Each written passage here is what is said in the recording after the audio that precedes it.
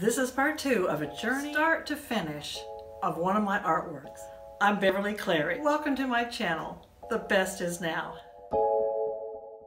Check out more of my artwork on the all-new BeverlyClaridge.com.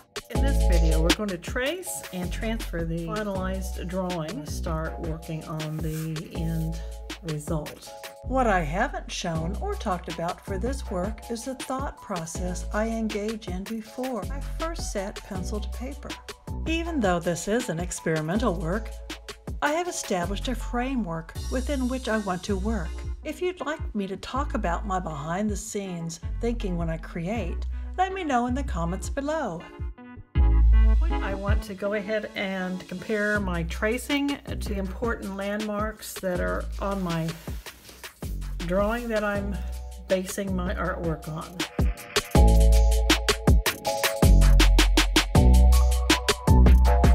I've retraced all of my graphite lines with my red colored pencil, Crimson Lake. I went ahead and drew the line on through and made it meet on this side of his hands.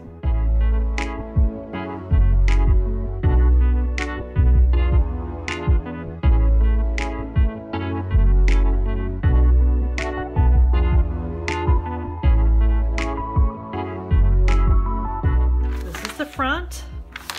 This is the back where I have put graphite on, my number 6 graphite. I follow the line, sort of developed my own system. I will take this and I will put it on my support. Kind of think about my composition a little bit more here. Now I shall take my Spectrum Blue and copy this now. I'll be a little bit more gentle because I don't want to groove my support. I want to have a nice little light outline. There's a lot of problems that were solved that I don't want to have to resolve. I've used tracing paper to transfer all of my drawings for all my works in my earlier series. I find them time savers. How about you? What do you think about using tracing paper? Do you use it? Let me know in the comments below. I'm pretty happy with that. And this is acid-free card. I'm actually putting in the mid-tones. I'll go back in and I'll put in some deeper shading and working rather light and deepening it. I'm starting with a light application of Inktense Baked Earth.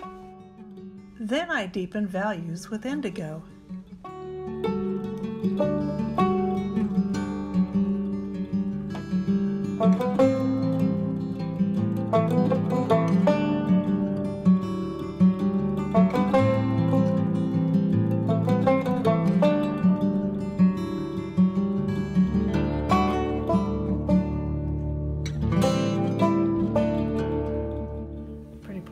Where I am with this. I used Inktense to create my last exhibition series, Out of Hand, when I applied it to handmade rabbit skin gesso.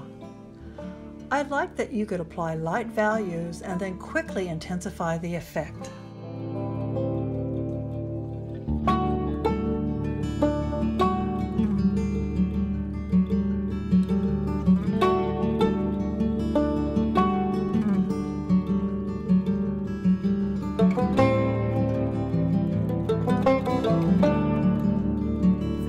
First of all, I'm setting the extreme values. Obviously the white is the brightest, and I'm seeing how dark I want to go for sure. I'm trying to decide if I'm going to make that go straight out. I'll just go ahead and block that off.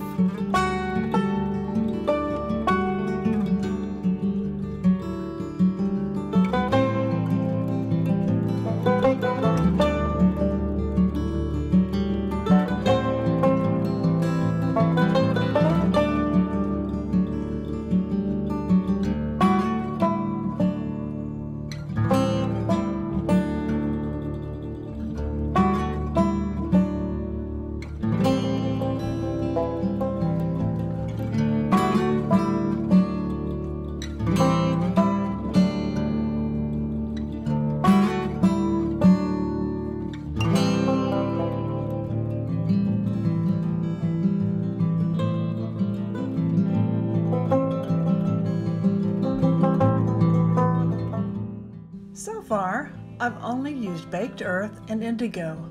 Now I'm adding Poppy Red to my palette. Adding red in thin layers gives a sense of life-giving blood in this portrait of Bill. I've also used light washes of sea blue around the sides of his face and skull to give more form.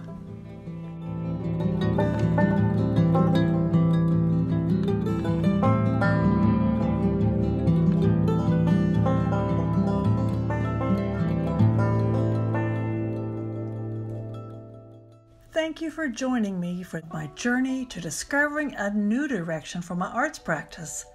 Be sure to come back next week.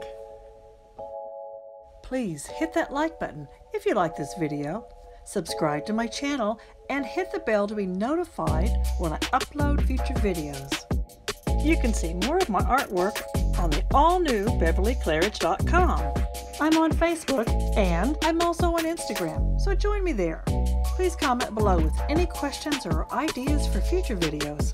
I hope you enjoyed your time in the studio. I know we sure did. Thanks for watching, and remember, the best is now.